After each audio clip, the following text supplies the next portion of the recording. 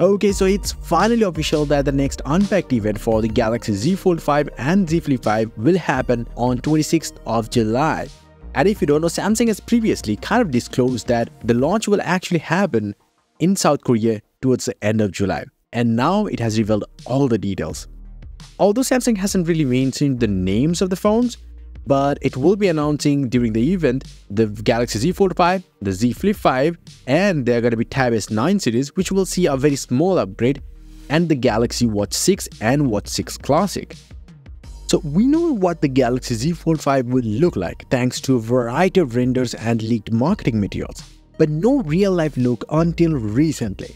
The Galaxy Z Fold 5, even though will be a very small upgrade visually from the Galaxy Z Fold 4, it will still be a great of a foldable phone in the market like US and Canada. Now the biggest upgrade according to many reports are in the hinge and in the Snapdragon 8 Gen 2 for Galaxy chipset department. Now in the photos, one thing is very much visible, the water drop hinge.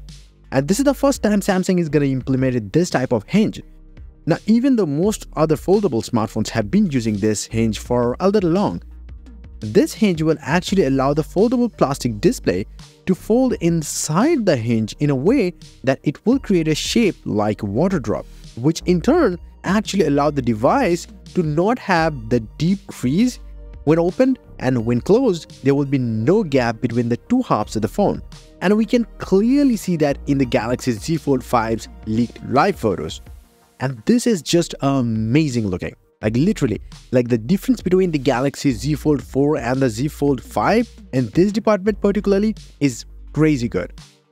And we also know that Samsung makes one of the most strongest foldables in the market as well as and much more water resistant. But this time, even though we have heard that thanks to this new hinge, we're gonna see certain types of dust resistant rating, but Ice Universe actually says that there is still gonna be IPX8 rating. Even if the hinge is slightly more dust resistant compared to last year's hinge, we have also heard that recently because of this new hinge, the Fresh Top or Flex mode isn't working that well. But we know that Samsung will do something about that. But what Samsung couldn't do, according to Ice Universe, is reducing the deep crease that much. Yeah, it is still visible and it is about 15% less visible, but that's it. Which is slightly disappointing considering other companies have found out ways to reduce the visibility of the crease.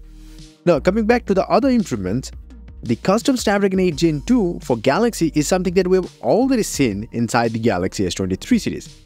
But the same chipset with one Cortex-X3 core running at 3.2 GHz still performs better than it did inside the Galaxy S23 series.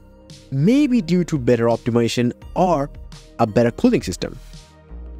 Now other than that, visually it will be very slightly thinner. That's it. And that too even when folded. And it will also probably gonna have slightly narrower bezels. And at the back, the camera bump is very similar to the Galaxy Z Fold 4, but with slight differences in the camera ring and the camera flash placement. But we have heard that the camera sensor resolutions aren't changing at all, not even at the cover screen or even underneath the foldable display. It's still going to be a 4 megapixel under-display camera. I mean, really? By the way, we might even see a slight reduction in the launch price. That's actually good.